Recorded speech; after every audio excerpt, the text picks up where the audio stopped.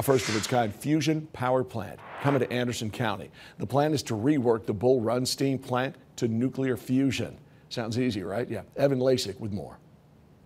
TVA's Bull Run steam plant has found a new purpose. The agency and Type 1 Energy have signed a letter of intent that will potentially bring fusion energy to East Tennessee.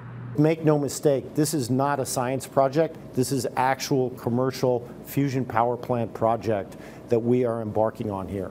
Type 1 Energy specializes in fusion energy and has created stable technology to produce it. But what is nuclear fusion? Fusion has really been considered the holy grail of energy for more than a half a century. Fusion is the power of the stars. It's how the inside of the sun works.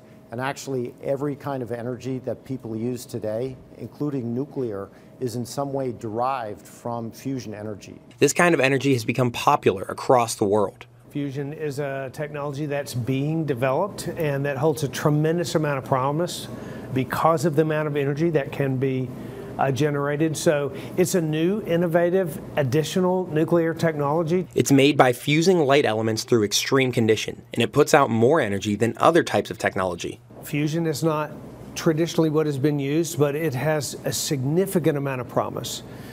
There are those who believe that fusion may be the next answer or the next piece of the answer to America's ability to be energy independent. While it is a type of nuclear energy, TVA says it's actually less harmful to the community. It is regulated differently because it's a different process. It's not fission, it's fusion. It pulls together the elements. It's not as impactful to the local community.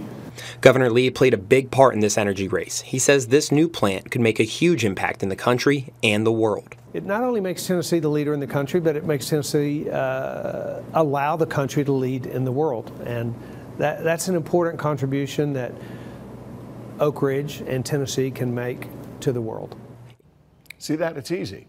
The new plant's going to bring in hundreds of jobs. Construction probably will start in about 3 years.